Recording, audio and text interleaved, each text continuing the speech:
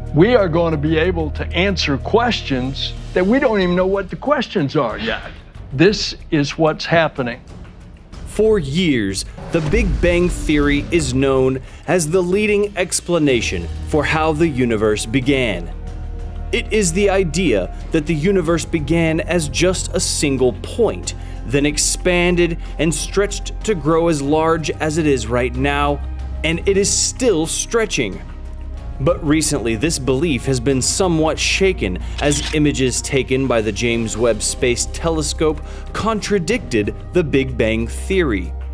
When NASA's time machine first opened its eyes and peered into the deep universe, it captured the unimaginably distant universe shocked astronomers.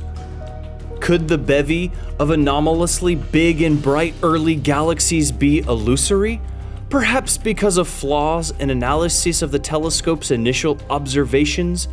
If genuine, could they somehow be explained by standard cosmological models? Or, just maybe, is the Big Bang and all of modern cosmology in trouble? Join us as we dig into the origins of the universe. The first thing we have to do is lay out, based on our picture of the universe, how we expect events to unfold in our universe. This picture, sometimes called the Standard Model of Cosmology, sometimes called the Inflationary Hot Big Bang, and sometimes called LCDM, Lambda Cold Dark Matter Model, has been remarkably successful, explaining features ranging from the internal motions of individual galaxies, the motions of galaxies relative to one another, the motions of galaxies within groups and clusters of galaxies, weak and strong gravitational lensing on all cosmic scales, the structure and growth of the cosmic web, and the features found in the Big Bang's leftover glow, the cosmic microwave background. It also predicts that as we look farther and farther back in time, i.e., to greater and greater cosmic distances, that the galaxies we see will be inherently smaller, bluer, less evolved, less rich in heavy elements, and that at some point beyond where we've been able to look, we should cease to see stars or galaxies of any type, as we'll reach the universe's dark ages. But that's simply a picture of what happens. What we need, if we want to compare theory to observations, is to quantitatively figure out not just what happens, but when it happens, and quantitatively how much it happens by. Even though the laws of physics are well known, and the starting point, or our initial conditions, are also well known, our best quantitative predictions still come along with a large amount of uncertainty. From the theory of cosmic inflation and the patterns of fluctuations that we see in the cosmic microwave background, we know that our universe began at the start of the hot Big Bang, from an almost perfectly uniform state. There were the seeds of structure, density imperfections, imprinted atop that near-uniform background, leading to underdensities and overdensities at about the 1 part in 30,000 level, that were almost, but not quite, the same on all cosmic scales, about 3% larger on size of the universe scales than on size of a galaxy scales. We know that early on, these imperfections grew gravitationally, but also had to contend with interactions with and pressure from radiation, like photons, creating a pattern of peaks and valleys in how overdense or underdense various regions were on a variety of cosmic scales. Then, the universe forms neutral atoms about 380,000 years after the hot Big Bang, and expands, cools, and gravitates according to the laws of general relativity. As long as these density imperfections remain small compared to the average density of the universe, it's easy and straightforward to compute how they grow. But as they grow larger, a series of effects all come into play, making the question of how do they grow and how quickly very assumption dependent. For example, as large amounts of gas begin to accrue in these overdense regions, how efficiently does that gas cool? As these overdense regions grow within the expanding universe, with some small-scale regions superimposed atop larger-scale overdensities, how do these high-density regions interact in these overlapping locations? Some overdense regions will occur close to other overdense regions. How is the growth of structure affected when these regions interact? As normal matter accumulates in the centers of these overdense regions, it slows down, collides, and heats up. As that heat gets radiated away, how does that feedback affect the growth rate of these regions, including both the normal matter and the dark matter? And finally, when stars finally form in these very different environments to the ones we find today, how long do they live? How do they die?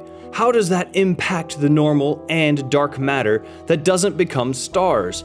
And what implications does that have for subsequent generations of stars and the growth of these early cosmic structures? It's important to understand that the answers to all of these questions are uncertain. They're firmly in the realm of the purely theoretical and are dependent on what details we include and exclude in our models and simulations. Are we using the correct models to identify halos, where a halo represents an individual overdensity in space? Or are we incorrectly treating interdependent halos as independent entities, or vice versa? Are we modeling the first stars correctly, including their initial mass functions and their death throes? Or are they heavier and more likely to directly collapse to black holes than we think? For that matter, do we even need stars to form black holes, or can these intersecting, inflowing streams of gas form the seeds of supermassive black holes directly, possibly with masses that are 10,000 plus times the mass of our sun right away? It's pretty clear that the first objects, stars, black holes, and star clusters, begin forming no later than about 150 million years after the Big Bang, and perhaps as early as only 50 to 100 million years after the Big Bang. But these ought to be relatively rare occurrences. How many big, bright, evolved galaxies we should see at slightly later times, like 200, 300, or 400 million years after the Big Bang, is a much murkier question. But we don't simply have our theoretical expectations, even with the appropriate uncertainties, to work off of. For the first time, owing to the unprecedented capabilities of the James Webb Space Telescope, JWST, we're beginning to discover and characterize galaxies found in these very, very early stages of our cosmic history. Prior to JWST, we had one confirmed galaxy, GNZ11, at an age of about 400 million years after the Big Bang, and only one other galaxy candidate, unconfirmed, possibly at an age of around 330 million years after the Big Bang. No other stellar or galactic signals from such early epochs had ever been seen. Fast forward to the present day. Less than 1 year after the JWST began science operations, and the story has changed dramatically. We have over 100 galaxy candidates from JWST that take us back to the first 400 million years of the universe, and several of them have already been confirmed to indeed be ultra-early and ultra-distant. GNZ11 already is now only the 5th most distant galaxy known, and it's fully expected that over the next 12 months, not only will the current cosmic record for distance, JADES-GS-Z130, from a time just 320 million years after the Big Bang, be broken, but that at least dozens of new ultra-early, ultra-distant galaxies will soon be confirmed.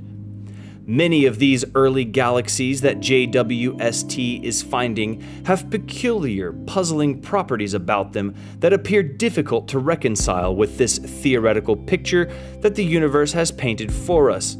They appear, for example, to be very massive, very bright, very rich in heavy elements, very actively forming new stars, and very rich in gas.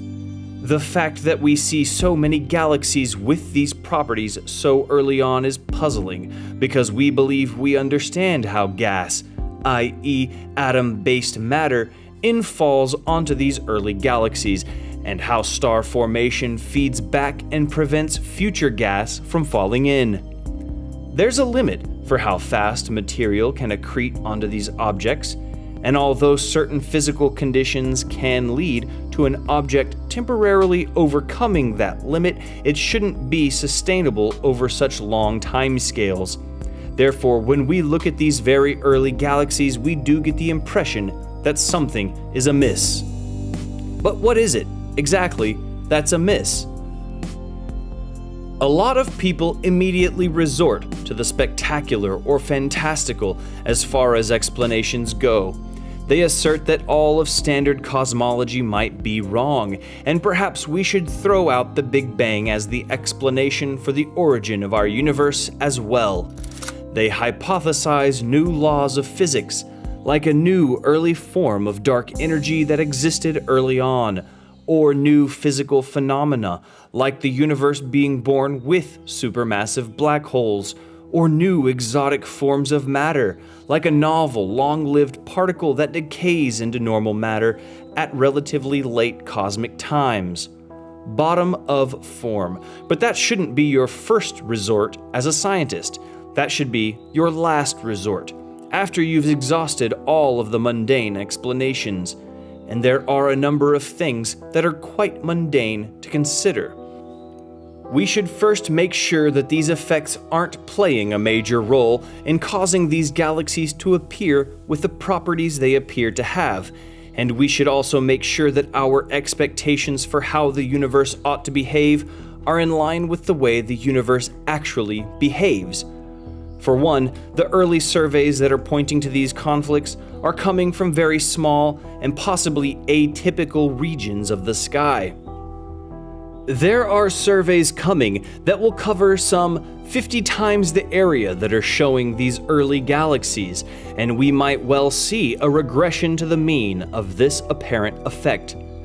For another, it's possible that light from an active supermassive black hole at the centers of these galaxies is polluting our view, and making us think that these galaxies are more massive and rich in stars than they actually are. A full spectroscopic analysis of these galaxies, not yet available, will be needed to determine if this is the case.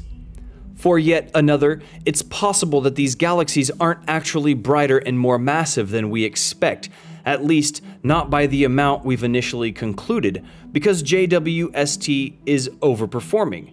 It could simply be the case, at least in part, that JWST's better-than-expected eyes make these galaxies appear brighter than they will turn out to be when properly calibrated.